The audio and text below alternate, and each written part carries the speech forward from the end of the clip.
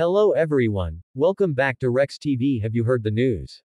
Something big is about to happen in Zimbabwe.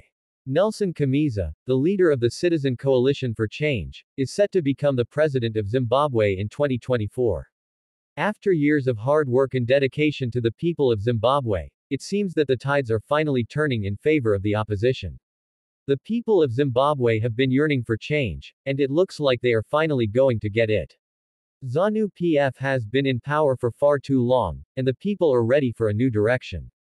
With Nelson Chamisa at the helm, there is hope for a brighter future for Zimbabwe. Chamisa has been a champion for democracy and has been tirelessly fighting for the rights of the people. His leadership and vision for a better Zimbabwe have resonated with the masses, and it seems that the time for change is finally here. As we eagerly await the upcoming election, it is important for the people of Zimbabwe to come together and show their support for the Citizen Coalition for Change. The future of Zimbabwe is in our hands, and it is time to usher in a new era of prosperity, freedom, and opportunity for all. So, let's stay hopeful and keep our eyes on the horizon, because something big is about to happen in Zimbabwe.